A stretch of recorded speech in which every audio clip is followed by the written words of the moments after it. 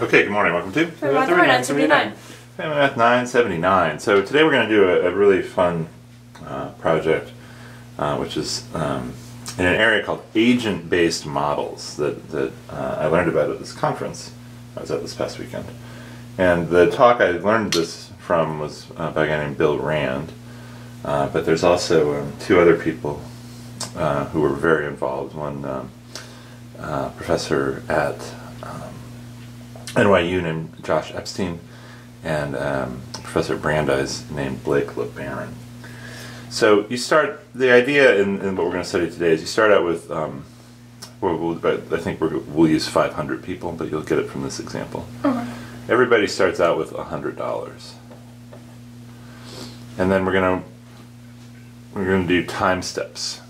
And everyone at every step is going to, every one of the 500 people is going to take $1 and they're going to randomly select someone else to give it to.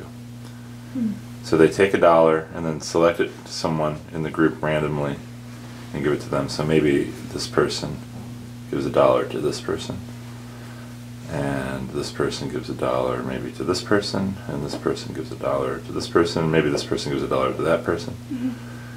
And so everyone... You can't select yourself. I don't know if you can or you can't, actually. I don't know for sure the rules, but with 500 people, it probably wouldn't matter too much. Although we'll look at the code and see. Maybe you can select yourself.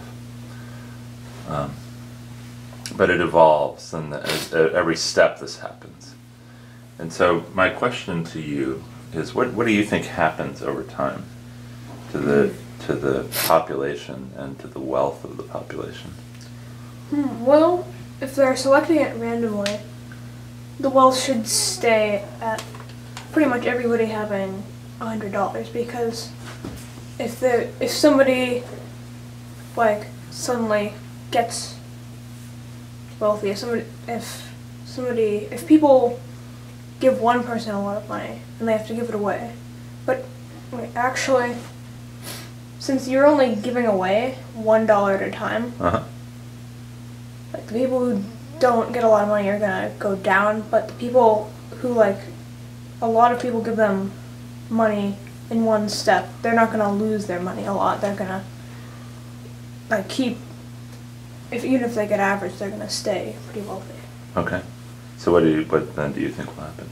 So I think there'll be some variance. I think there'll be some people with high amounts of money, some people with low amounts of money. Okay, nice. So what do you think? I think it'll start to concentrate in a few people.